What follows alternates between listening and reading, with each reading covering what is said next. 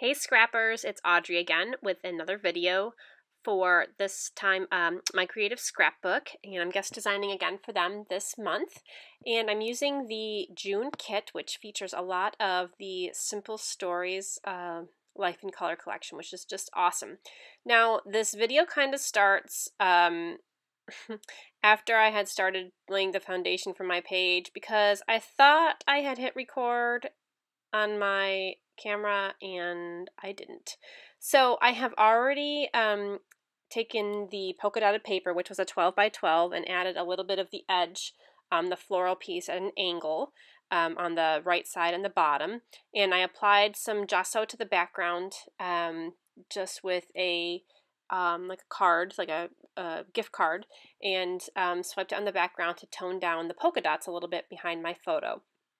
So I'm sorry that I missed that part. I'm so mad at myself that I forgot to click record.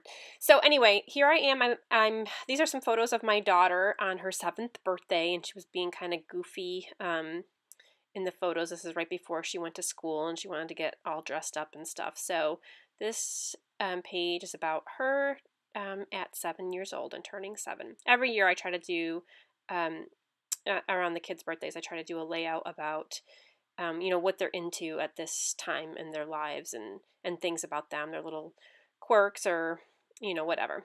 So I love the phrase on this 3x4 card from the paper, "Life is better when you're laughing." I just thought that was so cute, and it just goes with her personality so well.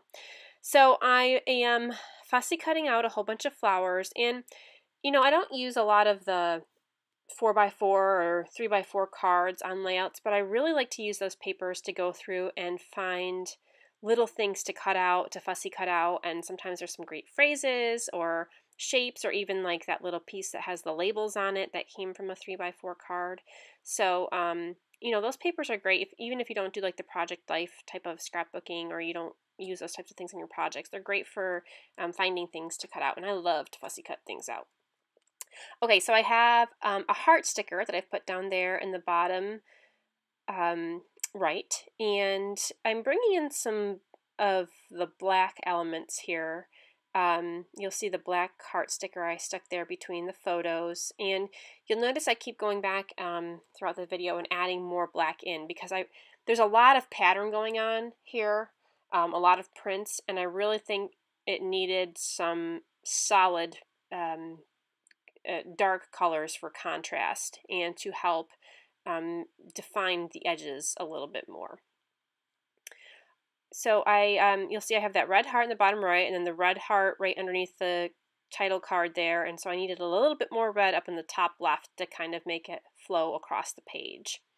And again, using things in groups of 3 or in odds numbers to kind of create a flow or a triangle. This one's not really a triangle shape, but it does have a flow to it. So yeah, here's these labels I am cutting out from one of those cards, and I absolutely love to use labels like this for my journaling. Okay, so here's where I decided that my photos really weren't standing out well enough against the background that I had, and I really think that that should be, you know, the most important thing on the layout is for the photos to stand out. So I matted them with some black cardstock. I keep a whole bunch of neutral scraps by my desk to use, and it really made them pop off a little bit more from the background. And then I felt like those two patterns were just a little bit too busy next to each other as well, so I'm going to add some thin black strips between the polka dots and the flower edges to again make those stand out too. So I'm just going through with my edge distressing tool, which I use all the time on just about every single page, and roughen up the edges a little bit. Sometimes when I use this tool, it like totally rips the paper, but that's okay. You can see down there in the pink paper right underneath my thumb, there's a little rip, but I kind of like that look, so it doesn't bother me. It used to, but it doesn't anymore. So I kind of, you know, when I put these black strips in here, it makes it look like there's another big piece of paper underneath it, but I was just working with scraps really and kind of just overlap the corners. So at first glance, it's hard to tell that it's just skinny strips, but it's a good way to add an outline to a piece of paper if you don't have a full sheet to put underneath.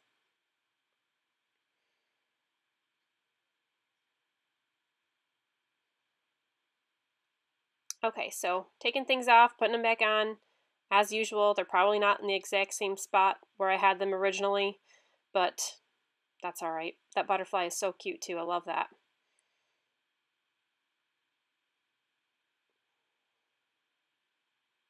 I really need to start gluing down my chipboard pieces. I just kind of assume that the sticker ones are going to stick on there forever, but I was just upstairs putting some old layouts away, and I had a whole bunch of layouts where the chipboard pieces were coming off the pages because the sticky part wasn't sticky enough and they weren't staying on there. So I really got to start making myself glue them down, because even though they're sticky now, I'm not sure that that glue lasts forever, but something like that quick dry glue really does last forever. So I really got to start using a liquid glue to keep those things stuck down. So this is pretty much the design of the page. I do go back and add in a couple things here. There are a couple of those clear stickers that you can see there on the right. I do believe I add some of those in, and a couple more flowers here and there. I can't remember if I actually used mist on this page. I'm not sure that I did, because I thought it was kind of, you wouldn't really be able to see mist droplets or splatters with the polka dots in the background, so I don't even think I really added mist. If I did, it was black and it wasn't a lot. So I'm just bringing in a couple more black elements, some phrase stickers along the picture and along that embellishment cluster in the bottom right. And that little piece there is going to go up in the top left. There it is. Yep, help bring some black up there. I don't know if you saw what I did with that sticker, but when I get stickers off a sticker sheet, I just take some scrap paper and stick it to the back so that the back is not sticky. And then I can put it on my layout to see, I can place it on there to see where I want it, so and it doesn't stick to the page. And then when I'm ready to put it down where it needs to go, I just add a foam dot or something to the back of it. So that's what I do with stickers all the time. And I really wanted to incorporate a little bit of this ribbon, so I just tuck it under the side over there and I staple it on with my tiny attacher. I don't use ribbon a lot. I think it's going to be one of those things that comes back. I hope so, because I have a ton of it in my stash and I haven't used it in a long time. So the only couple other things I add are I take some alphas from my stash to create the title that says @7 right above where you just saw my hand there. So you can see that @7 at the card. And I added some faux stitching around that card to make it stand out a little bit more. And then I added a couple bits of zigzag stitching around the photo and a line of black stitching along the edge of the polka dot print where it meets that skinny black strip of paper. And here are some close-ups. I'm so enjoying working with this kit this month at my creative scrapbook. Please stop by the blog and check out a whole bunch of more pages. Thank you.